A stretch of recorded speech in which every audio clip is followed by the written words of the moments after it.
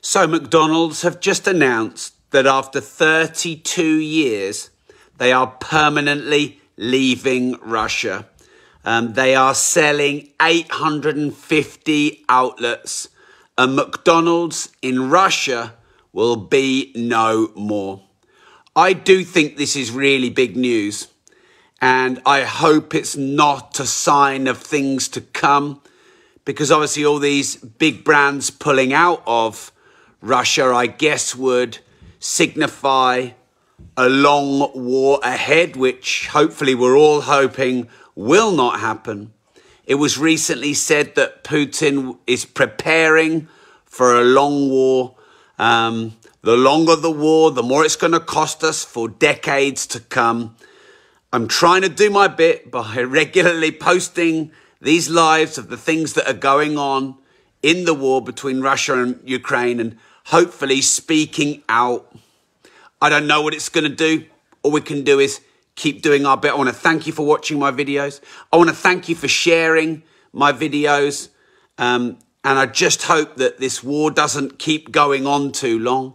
I hope it doesn't become World War III, which, let's be honest, is probably as close to World War III as we've ever been. So, let me just give you the news update. So, McDonald's has said that it will permanently leave Russia after 32 years. And it's already started to sell all of its restaurants. John has just said in the comments, this is all planned. How do you mean this is all planned? Ruth has said, lucky Russia. Well, how many jobs, though? I mean, I was just talking to my son, asking what I should talk about on this live. And he said, what about all of those jobs that will be lost in the 850 outlets in Russia? Which I thought was a really smart observation from my 11-year-old son. And actually, the chief executive of McDonald's did say, some might argue that providing access to food and continuing to employ tens of thousands of ordinary citizens is surely the right thing to do. So this is obviously not an easy decision for McDonald's. And now Nick has just said, brilliant result for Russia's adults and children's health. I get the fact that McDonald's isn't maybe the healthiest food supplier. It's not healthy at all, but you want it. You're always asking for McDonald's. But the employment that it creates, yeah, a huge thing. So McDonald's has said it will permanently leave Russia after more than 30 years and has started to sell its restaurants. The move comes after it temporarily closed 850 outlets in March. McDonald's made the decision because of humanitarian crisis and unpredictable operating environment caused by the Ukraine war. Unpredictable operating environment, let's be honest, that's a little bit generic. It would have been nice to have something a little bit more specific than that. Now, look, this is interesting. The opening of McDonald's first restaurant in Moscow in 1990 came to symbolize a thaw in Cold War tensions.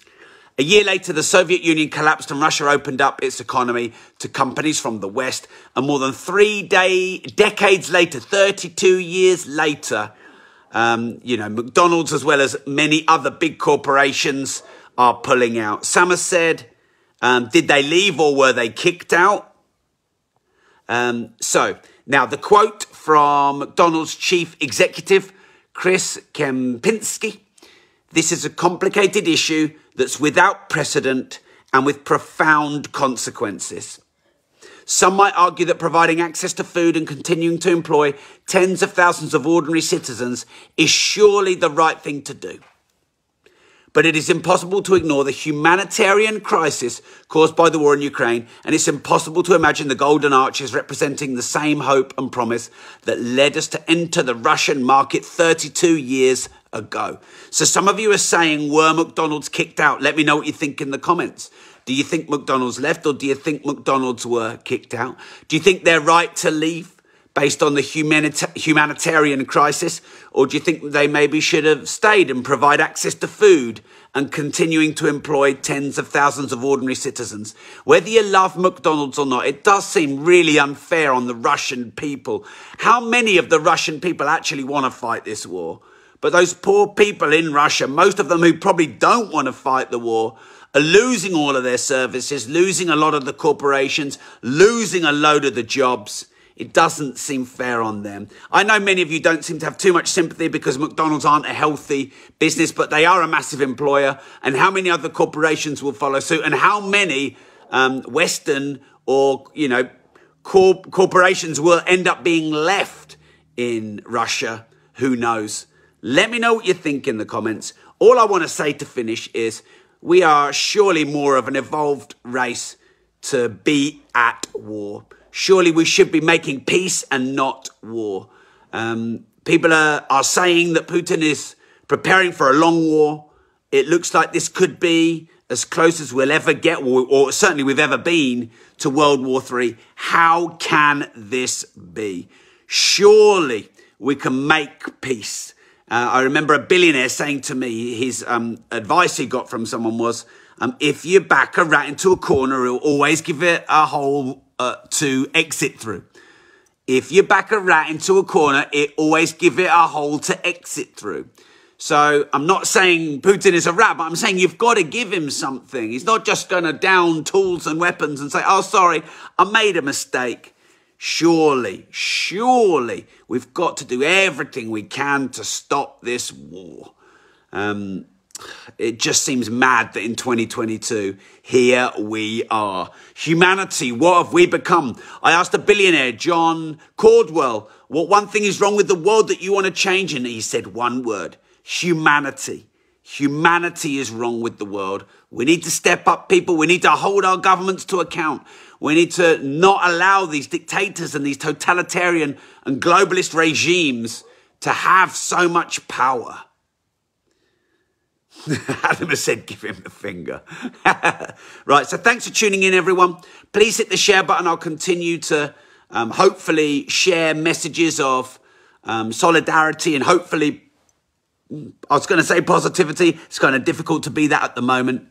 But McDonald's will permanently leave Russia, selling all of its 850 outlets due to a humanitarian crisis and an unpredictable operating environment. That is the end of McDonald's in Russia. What do you think that means? Did they leave or were they kicked out?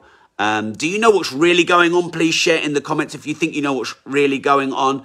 And, is this the start of a mass pulling out of corporations in Russia? Doesn't really seem fair to the Russian people. I think it's often easy to forget that there's many victims there in Russia too. Thanks for tuning in. Carl said it's a plan. What is this plan? Do share this plan.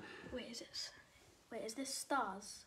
No, just people watching my life. No, I mean, does Facebook do stars? Yeah, they do. Okay. Just a random question. And remember, Carla said New World Order and gameplay at control. So please do share what you think is really going on. Carol said, I look stressed. I'm chill. I am stressed with what's going on in the world. I must admit that. I mean, we must be careful not to let it affect our own mood. But look, massive taxation, massive inflation, massive soaring cost of living crisis, wars, COVIDs, lockdowns, it's not been the best 2 or 3 years for humanity, let's be honest. I hope things improve. We need to do better, people, don't we? All of us. We all need to do our bit. I'm trying to do my bit. I'm not perfect. Hope you can do your bit too by hitting the share button. Thanks for following. Thanks for tuning in. Russia will be a lot healthier without McDonald's, or maybe a Russian version of McDonald's will take over, probably. Thanks for tuning in. And remember, if you don't risk anything, you risk everything. Bye. Bye.